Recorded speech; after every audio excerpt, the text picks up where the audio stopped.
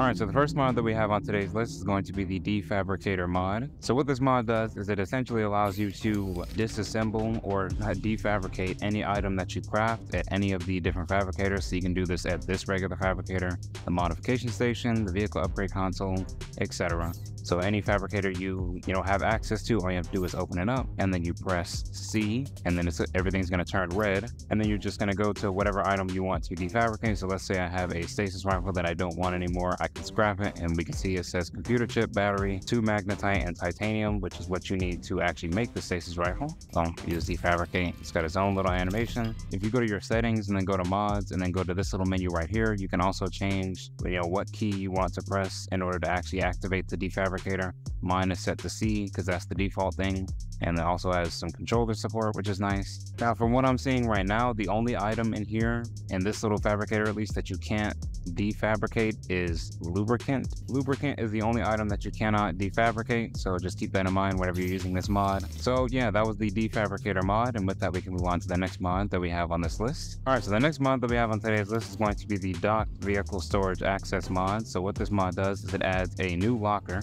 that you can build in your moon pool or just your base in general. This new buildable is called the Docked Vehicle Storage Access, and it's essentially a locker that whenever you put it down, I'm gonna put it down right now, it's going to allow you to pull. So let's say I dock my Seamoth or in my prawn suit, and this moon pool right here, I don't actually have to go up to the storage and pick everything out individually. I can just go up to here and it'll automatically show everything that's in the vehicle, and I can just grab everything from this one little locker. So here I have a little Seamoth right here. There's 2 storage modules on the back, and it's both filled up with a ton of titanium.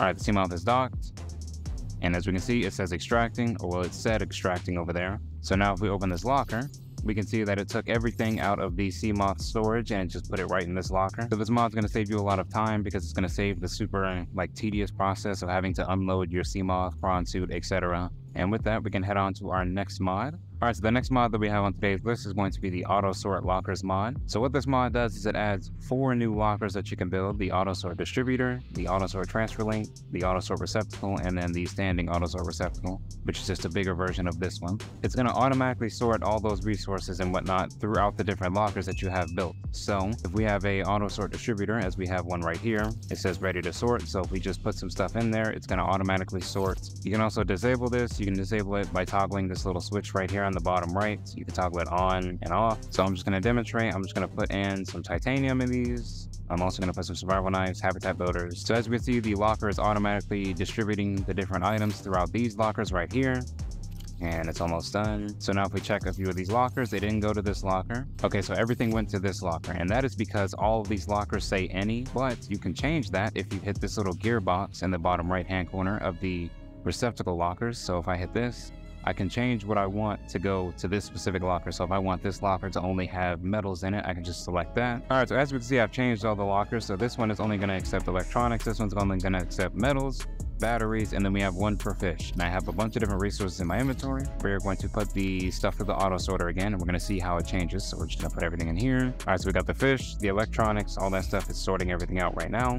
All right, and it's done. So we can see that the fish locker, and we can also see that on the bottom left hand corner, it tells you how many items are in there. So we have 6 items in here, and it's going to be 6 different peepers because that's what I put in the distributor, and it distributed those fish into this locker. Then we have the 1 battery that I had, it went into this locker, and we had all the titanium went into this locker, the metals locker, and then all my equipment and tools went into this locker right here. Now the Auto Sort Transfer Link, which is this big old green locker right here, it only really works with the Docked Vehicle Storage Access mod because it's supposed to, these are supposed to go together. All right, so I got some titanium in the Seamoth right here, but I have this locker off. So what I'm gonna do is turn this locker on, and what it should do is extract the storage out of the Seamoth. It's gonna go into this locker, and then because I have the green locker built over there, it's gonna go into that locker, and I guess sort itself out from there. So let's turn this on. I'm gonna go over here. Okay, it did it too fast because so all the metal went straight into.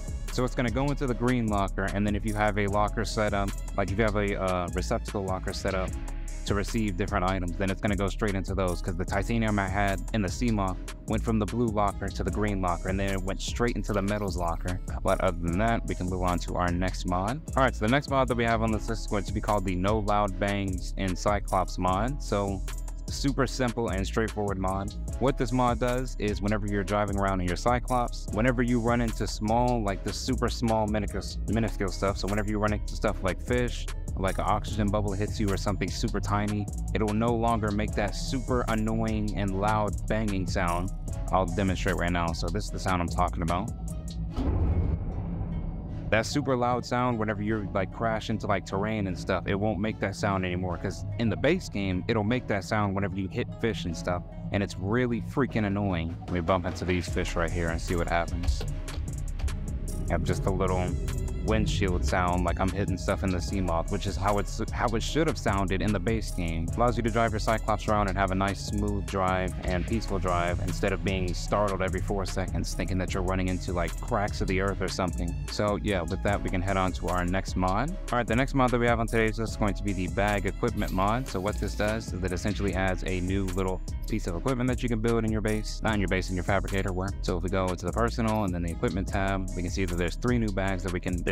So we got the bag 1 adds 2 extra rows to your inventory, bag 2 adds 4 extra rows to your inventory, and then bag 3 adds 6 extra rows. We're just gonna get the biggest one because why not? And now that we have this bag on, it's gonna give us a ton of extra storage on our actual player, so we can actually carry more things, which is extremely convenient because I feel like the base storage in Subnautica, I mean, this is kind of booty cheeks base game, and you're gonna find yourself, you know, like dumping items constantly in lockers, vehicles, etc. This mod just adds a nice little level of convenience by giving you some more storage through the use of bags that you can craft. So yeah, that was the bag equipment mod, and with that we can head on to our next mod. All right, so the next mod on this list, also extremely straightforward. We're gonna looking at the moon pool vehicle repair mod. You don't have to build like any modules or anything inside your moon pool to get this to activate. As soon as you have the mod installed, every time you dock a vehicle that's damaged in your moon pool, it'll just automatically repair it. We're just gonna park this in here, and as soon as I get out, it's automatically gonna start repairing my sea moth. I don't even have to do anything. I can just sit here and wait. So it was at 7 HP whenever I first got in here, and now it's at 14. So in this menu right here, you can change the amount that your sea moth gets repaired per tick. You can also change the amount that it gets charged, like the battery and stuff. And you can also up the multiplier. So if you want to make your game like a little more, I guess, realistic, I guess you can say.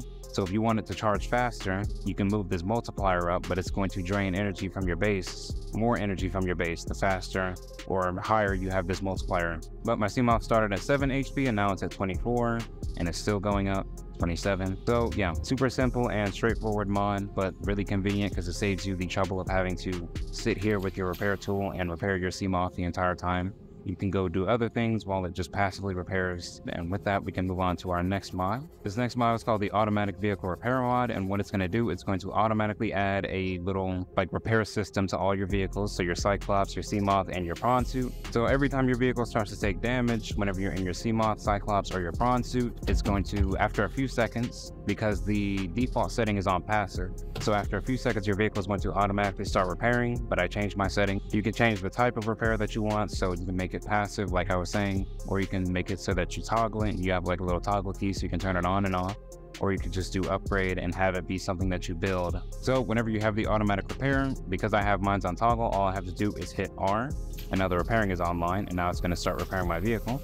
Now if I take damage, there's going to be a little delay period before it starts repairing my vehicle again, so it's going to wait a few seconds, and then it's just going to start repairing again, and I can still drive around and do other things while my vehicle is repairing on its own. Super convenient. So when you have this mod with the Cyclops, your vehicle will not start repairing like while you're driving or anything. You actually have to get out of the pilot seat in order for your vehicle to start repairing. So as soon as are you serious? There's radiation over here? We're gonna activate the automatic repairing, but as we can see, it does not work right now because I am driving around. So we get out of the Cyclops, now it says repair drone engage. All right, there it is. So we can see that there's a little repair drone out here. It has its own little animation. And it's just going to go over each of the little breaches on the Cyclops, and it's going to repair them all individually. Why is it flying away? And it'll start doing this from the moment you get out of the pilot seats. So you can actually be outside your vehicle, as you see I am right now, or you can just stay inside your Cyclops and it'll just automatically pop out and start repairing the different areas. And with that, we can move on to our next mod on this list. All right, so the next mod that we have on today's list is going to be the resource monitor mod. So what this mod does is it adds 2 new buildables to the interior of your base. So we have the resource monitor small, and then we have the resource monitor large. They both do the exact same thing. Once you have it built in your base, it's going to monitor the amount of resources that you have in your base by showing you every little thing that you have in your base. As long as you have your items stored like in a locker or something of that nature, it'll pop up on this little resource monitor and you can see what you have as well as how many. So we can see I have 10 titanium, 10 lithium, 9 titanium, I have 4 knives, 3 habitat builders, 4 scanners, etc. And you can also pick up the resources from the resource monitor, which is why this mod is so convenient. So if I just look at the lithium and I click on it, I can just pick up all the lithium and now it's in my inventory. It saves you like 1,000 hours of time. Saves you the time of having to go through every single one of your lockers and look for certain items and stuff, because you can just see all the items on this little resource monitor, so you'll know what's in your base, how much of what resource you have, what you don't have, what you need to be looking for when you go out. And if you need to get something specifically and you don't feel like grabbing from your locker, you can just look at this resource monitor and you can just grab. That was the resource monitor mod, and with that we can head on to our next mod on this list. All right, the next mod we have on today's list is going to be the swim charge inventory mod. So what this mod does is it makes the swim charge fins a lot better by allowing you to actually charge stuff that's in your inventory or batteries that are in your inventory just sitting around, instead of only being able to charge items that are in your hand. So my Sea Glide is currently at 9% right now, and now that I have these swim charge fins on, I'm just going to swim around for a little bit. Actually, I can swim around while the PDA is open. We just swim around and we can see the bar is slowly going up. Now it's at 10, 11. So we can see that it does charge, you know, stuff that's in your inventory. Now you do need to keep in mind that if you're holding something in your hand that isn't charged and you're trying, because it's not going to charge multiple things at once, it's sort of like a priority thing. So if there's something in your hand that's not charged and you're trying to charge something in your inventory, it's got to charge the thing in your hand first. You can also make it charge loose batteries like this one right here. So I have a battery just sitting right here and it's, you know, not attached to anything and it's not fully charged. You do have to toggle that setting on though in the mod settings menu, so just keep that in mind. Because I have that setting on, I'm just going to swim around. And the percentage of the battery is still being charged and going up. So yeah, that was the swim charge inventory mod, and with that we can head on to our last mod on this list. Alright, so the last mod on today's list is going to be the grapple item pickup mod. So what this mod does is it essentially allows you to pick up items using your grappling arm instead of you having to use like the regular claw arm for your prawn suit. So you can actually have your drill arm on and your grappling arm on at the same time and still be able to pick stuff up, which is, you know, a whole new level of convenience, because super annoying in the base game when you had to either get out of your prawn suit constantly to pick up items, you know, like trade off the drill arm for like a claw arm or something just to pick up stuff. Now you can have any of the arms on that you want and still be able to pick up small items.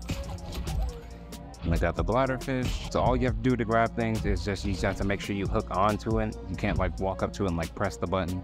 You have to just sort of like grapple onto it like that, and it'll automatically pick up the item that you grapple onto. But other than that, that is about all I have for y'all. Thank y'all for watching. I hope y'all enjoyed, and I will see y'all in the next one.